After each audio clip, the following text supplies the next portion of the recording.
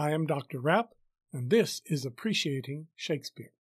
Series 1, Chapter 4, Shakespeare's Language, Session 3, Repetition of Sounds and Rhetorical Devices Rooted in Structure.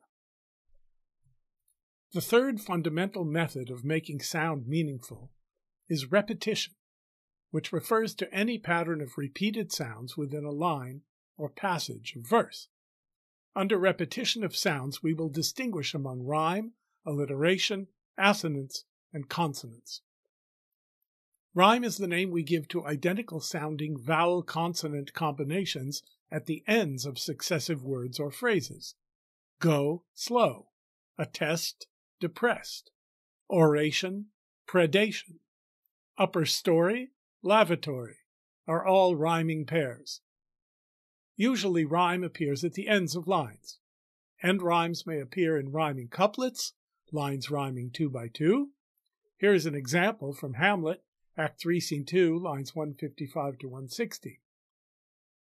Full 30 times hath Phoebus' cart gone round Neptune's salt wash and Tellus' orbed ground, and 30 dozen moons with borrowed sheen about the world have times 12 30s been, since love our hearts and Hymen did our hands unite commutual in most sacred bands. End rhymes may also appear in any number of possible arrangements of alternating rhymes. Here are two examples, the first from A Midsummer Night's Dream, Act 3, Scene 1, lines 125 to 128. The woozle cock so black of hue, with orange tawny bill, the throstle with his note so true, the wren with little quill. The second example is from The Tempest, Act 2, Scene 2, lines 180 to 185. No more dams I'll make for fish, nor fetch in firing at requiring, nor scrape trenchering, nor wash dish. Ban, Caliban has a new master, get a new man. Sometimes the poet uses rhymes within lines rather than at their ends. This is called internal rhyme. Here are two examples from Macbeth. The first, a line of the Weird Sisters at Act 4, Scene 4, line 10. Double, double, toil and trouble. Two doubles and one trouble make for a double internal rhyme. The second example is Macbeth's line at Act 5, Scene 5, lines 22 to 23. And all our yesterdays have lighted fools the way to dusty death. Where day in yesterdays and way form an internal rhyme in the middles of the two lines. The rhyme scheme of a poem is indicated by giving a letter of the alphabet to each distinct rhyme sound. So the rhyme scheme of Bottom's poem, quoted earlier, the raging rocks and shivering shocks shall break the locks of prison gates, and Phoebus' car shall shine from far and make and mar the foolish fates, would be indicated thus: A, B, C, B. In a future podcast, Chapter 11, I will discuss the normal rhyme scheme of a Shakespearean sonnet. Alliteration refers to the repetition of initial sounds of words, that is, sounds at the beginnings of two or more words in a line or passage of verse. Bottom's lines above are filled with alliteration. The R sound in raging rocks, the SH sound in shivering shocks, shall, and again in shall shine, the M sound in make and mar, the F sound in foolish fates, all are examples of alliteration. Assonance refers to the repetition of vowel sounds within words as opposed to the beginnings of words. In Bottom's lines, raging, break, gates, make, and fates are all assonant words repeating the long A sound. The repeated short I sound makes prison, shivering, Phoebus assonant. The assonance makes the funnier the fact that Bottom is mispronouncing Apollo's name as Phoebus instead of Phoebus. Consonance refers to the repetition of consonant sounds within words again as opposed to at the beginnings of words. In Bottom's lines, the N sound in prison and shine is an example of consonance. If we look again at the couplet from Sonnet 94, for sweetest things turn sourest by their deeds, lilies that fester smell far worse than weeds, we will find a very rich complexity of sound repetitions. Alliteration on F in for, fester, far, on S in sweetest, sourest, smell, on TH in things, there, than, on W in worse, weeds. Assonance on the long E in sweet, deeds, weeds, on the short E in est, there, fester, smell, on the short I in things, lil, and on the U sound in sour, worse. Consonance on the R in for, turn, sour, there, far, worse, on W in sweet, worse, weeds, on ST in sweetest, sourest, and fester. In Series 2, Podcast Y, I'll discuss the overall effect of this complexity in Sonnet 94. One of Shakespeare's great gifts is the ear for weaving all these kinds of repetitions of sound together in complex ways in order to achieve the effects he wants. Here, taken from a play written in the period of his maturity, is an example of Shakespeare's complex use of sound. It comes from the ghost's speech in Hamlet, Act 1, Scene 5, lines 9 to 13. I am thy father's spirit, doomed for a certain term to walk the night, and for the day confined to fast in fires, till the foul crimes done in my days of nature are burnt and purged away. Notice the alliteration on F, fathers, fast, fires, foul, and D, doomed, day, done, days. The consonants together with alliteration on S, fathers, spirit, certain, fast, fires, crimes, days. On F, in confined. On T, spirit, certain, term, night, fast, burnt. And on D, confined, purged. Assonance on I, night, confined, fires. And A, day, days, nature, away. The repetition of the combinations ER and UR unites assonance and consonance. Certain, term, nature, burnt, purged. The letters D and M tie the word doomed to other words, but the vowel, double O, oo, is unique in the passage, as if all the other sounds are included in it. 3 end-stopped lines, I am thy father's spirit, doomed for a certain term to walk the night, and for the day confined to fast in fires, lead to the enjambment of the last lines, till the foul crimes done in my days of nature are burnt and purged away. I'll define end-stopped and enjambed lines in a moment. In the word doomed at the beginning of the sentence, the hardness of the D's and the force of the long vowel oo contrast with the long drawn-out fading of the long A sound in the word away at the end of the sentence. Doomed, away.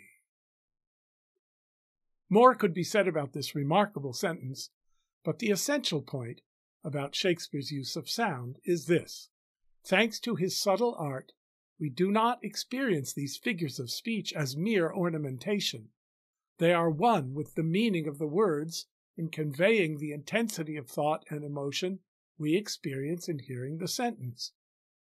Now let's turn to rhetorical devices rooted in structure. If the key to Shakespeare's imagery is metaphor, the key to his drama is antithesis, meaning the use of contrary ideas, large, small, hot, cold, virtuous, sinful. We will discuss the antitheses of character against character, good against evil, knowledge against ignorance, reality against delusion, and so on in future podcasts. Here I want to focus on the antithesis of image against image. In each of the vast majority of Shakespeare's individual lines, as well as his whole speeches, the meaning is built up out of antitheses, which give dramatic force to the movement of ideas. The theme of Hamlet's to be or not to be soliloquy is founded on the antithesis expressed in its first 6 words. The rest of the speech is a set of antitheses contrasting bearing the trials of this life with putting an end to them, leading to the contrast between the known sufferings of this life and the unknown potential sufferings in the hereafter. But let's take a speech that does not seem to be specifically about contrasting ideas. Here's a fairly undramatic passage from Hamlet. It's Act 1, Scene 2, lines 50 to 56. The present king of Denmark has asked Laertes, the son of the king's minister Polonius, what he wishes to do, and Laertes responds that he wants to return to France. King, what wouldst thou have, Laertes? Laertes, my dread lord, your leave and favour to return to France, from whence, though willingly I came to Denmark to show my duty in your coronation, yet now I must confess, that duty done, my thoughts and wishes bend again toward France, and bow them to your gracious leave and pardon. Here are some of the specific antitheses that give interest and tension to the passage. Return to France, came to Denmark. Came to Denmark, bend toward France. Show my duty, that duty done. Willingly I came, thoughts and wishes bend again. My thoughts and wishes, your leave and pardon, and so on. In addition, the whole passage moves in imagination from France to Denmark and back again to France. And it also moves from Laertes' will to the king's will, back to Laertes' will, and again to the king's will. What wouldst thou have? Your leave and favour. My thoughts and wishes, your gracious leave and pardon.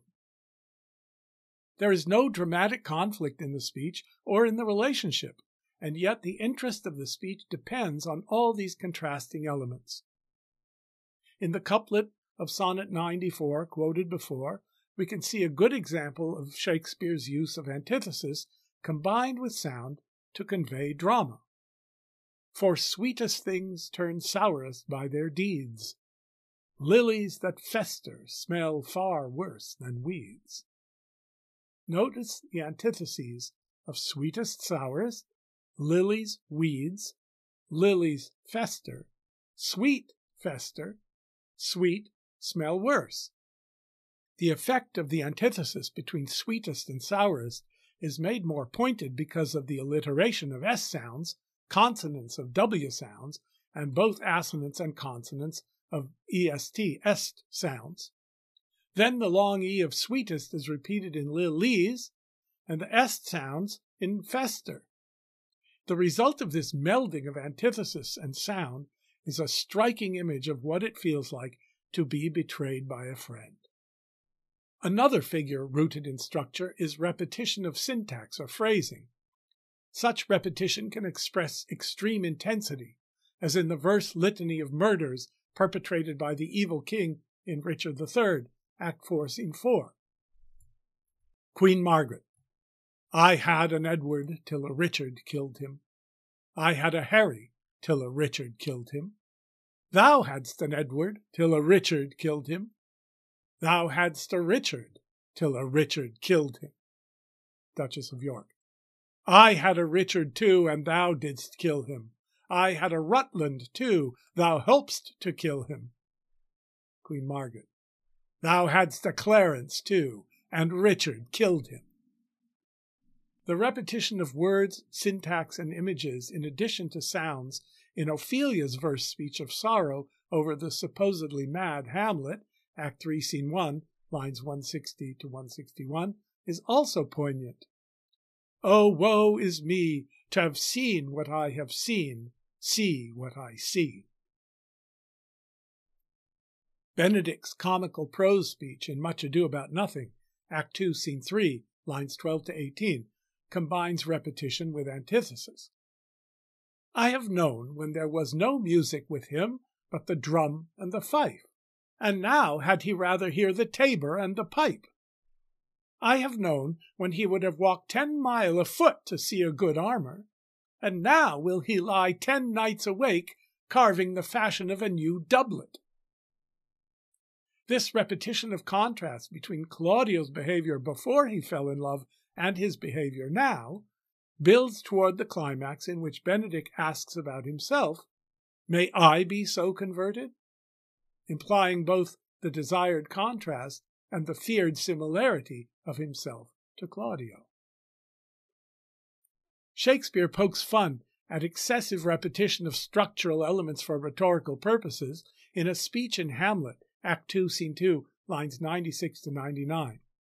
The Queen has asked Polonius to use more matter with less art, meaning more substance with fewer rhetorical devices. Polonius responds, "Madam, I swear I use no art at all. That he is mad, 'tis true. 'Tis true, 'tis pity, and pity 'tis true. A foolish figure, but fair will it, for I will use no art." When he says a foolish figure, he means a foolish figure of speech. A third figure, rooted in structure, is chiasmus. The word comes from the Greek letter chi, C-H-I, which is shaped like an X.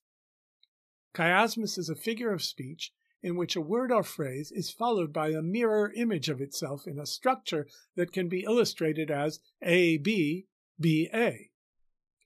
Polonius uses it in the speech just quoted in the order of his key words: mad, true, pity, pity, true, mad. Later, Hamlet will say, "To punish me with this, and this with me." That's Act 3, Scene 4, line 174. Me this, this me. One of the greatest uses of chiasmus in all of Shakespeare is the moment in Richard II, it's Act 4, Scene 1, line 201, in which the crown is passed from Richard's hand to that of his successor, Henry Bolingbroke, who is deposing him and will become King Henry IV. Bolingbroke asks Richard, "Are you contented to resign the crown?" Richard's response is, "I, no, no, I." This is heard by the audience not only as meaning yes, no, no, yes, but also as I know, K-N-O-W, no, I, capital letter I, and I know, K-N-O-W, no, A-Y, yes. I know not myself, I know no way to say yes.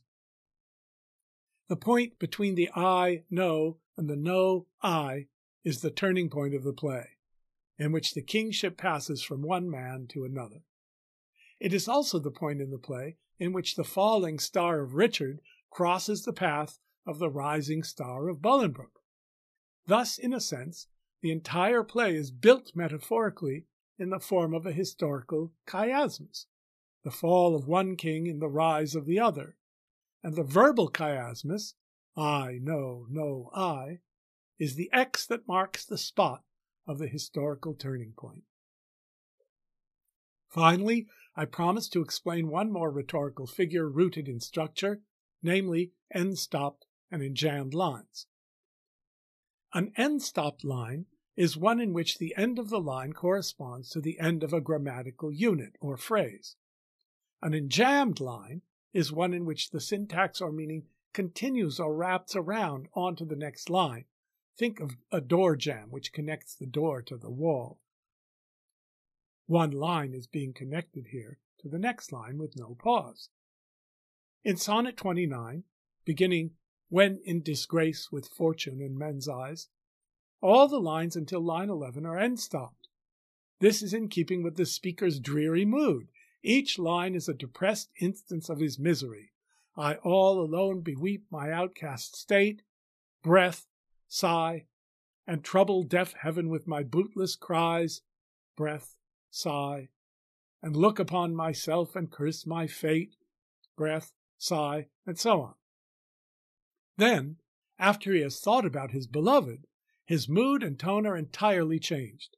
He's so happy that he is ready to sing, and he does so in the enjambed line. And then my state, like to the lark at break of day arising from sullen earth, sings hymns at heaven's gate. After the word arising, which comes at the end of line 11, there is no punctuation to indicate a pause, a breath, or a sigh, but rather the phrase keeps right on going into the next line, just as the European skylark rises into the heavens at dawn to sing, and just as the speaker's mood is now uplifted in joy. It is a classic use of end-stopped versus enjambed lines to embody a contrast in meaning and tone. Shifting from end-stopped lines to enjambed lines is one of the ways that Shakespeare punctuates the difference between the rhymed couplets of the King of France and those of King Lear, discussed earlier under Sound and Sense in Chapter 1, Session 3. The speeches are in Act 1, Scene 1, lines 254 to 265. France. Gods, 'tis strange that from their colt's neglect my love should kindle to inflamed respect. Thy dowerless daughter, King, thrown to my chance, is queen of us, of ours, and our fair France. Not all the dukes of waterish Burgundy can buy this unprized precious maid of me. Bid them farewell, Cordelia, though unkind. Thou losest here a better where to find. King Lear. Thou hast her, France, let her be thine, for we have no such daughter, nor shall ever see that face of hers again. Therefore be gone, without our grace, our love, our benison.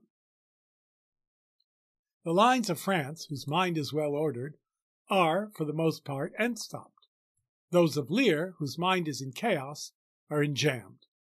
Here, as everywhere, the figure of speech exists to embody and convey meaning. In the next session, I will discuss the concept of variation in speech and address the question whether Shakespeare's audience got it all. I am Dr. Rapp, and this is Appreciating Shakespeare.